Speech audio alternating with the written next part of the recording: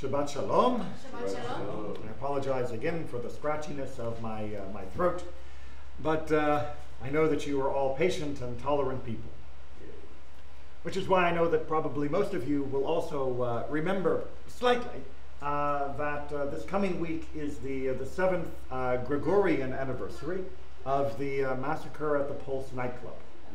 Now, personally, I remember that more as being Shavuot, because it was during Shavuot that someone came in and informed me of the news, and that is an indelible mark in my memory, especially as we later found out that it was 49 victims, with Shavuot coming, of course, after the 49 days between it and Pesach.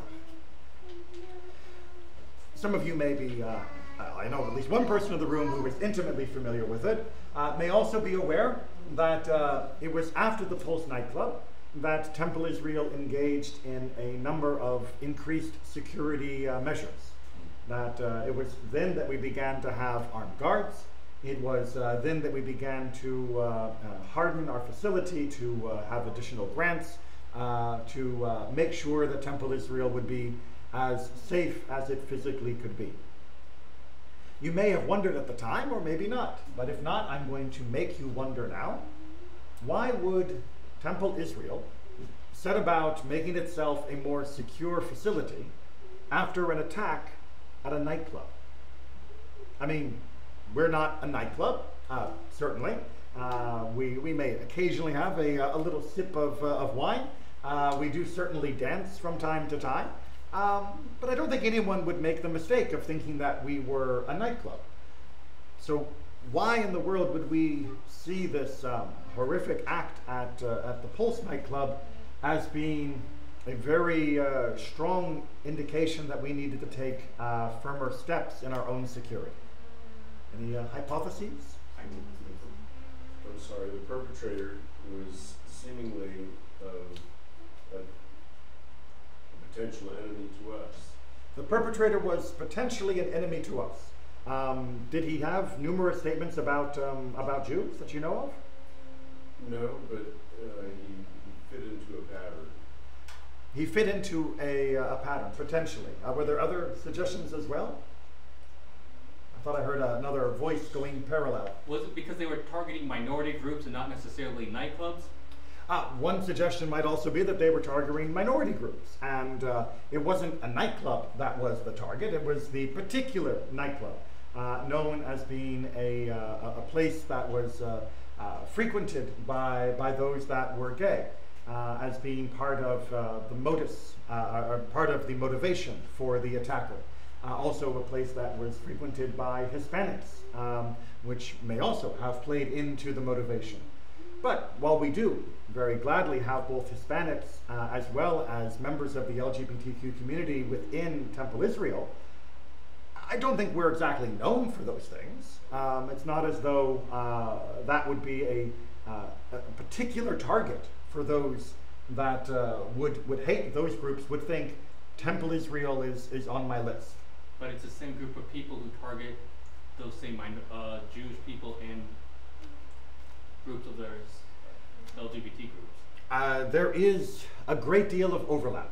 That those who often will attack, whether it be the LGBTQ community, whether they attack a Hispanic community, whether they attack an African American community, whether they attack Asian communities, whether they attack any other community, oftentimes we're on the list, somewhere on the list. We may not be at the top of their list, but most hate groups usually reserve at least one page of their manifesto, if not more, for their antagonism to the Jews.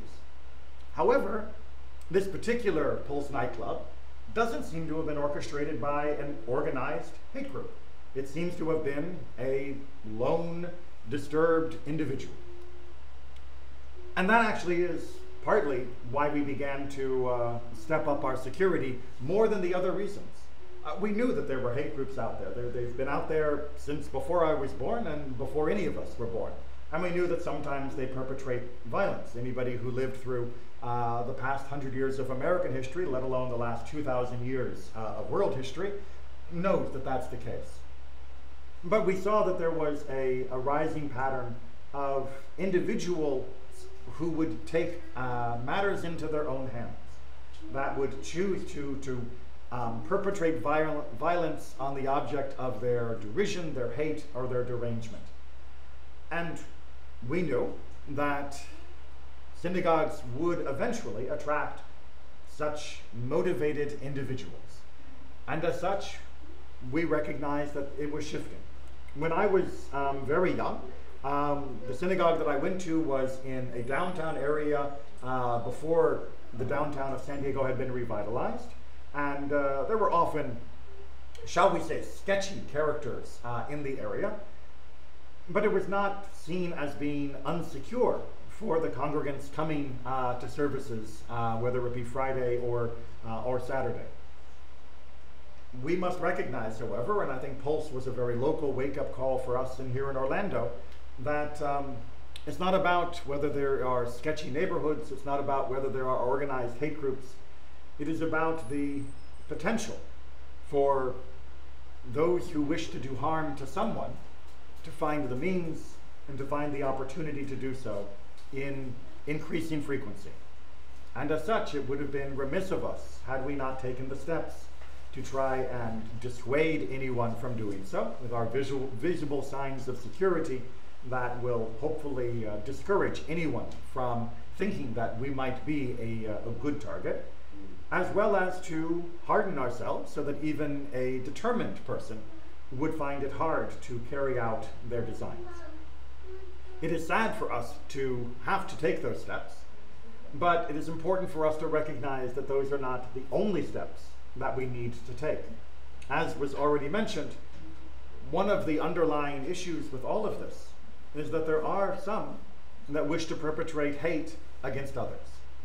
And we can harden ourselves and we can take security measures, as we have done and will continue to do so, but we need to also make sure that we are doing what we can to lower the temperature of hate, to make sure that we build bridges across communities, to make sure that no community feels alone, isolated, and vulnerable, and to make sure that we are all reassured that the voices of goodness certainly outnumber those of hate. Sometimes it is hard to hear those voices because we are each in our own bubble, hopefully safe and secure, but still afraid. And we need to reach out to those other communities, wherever they may be and whatever their composition, remind them that we care of them, and remind ourselves that they care for us.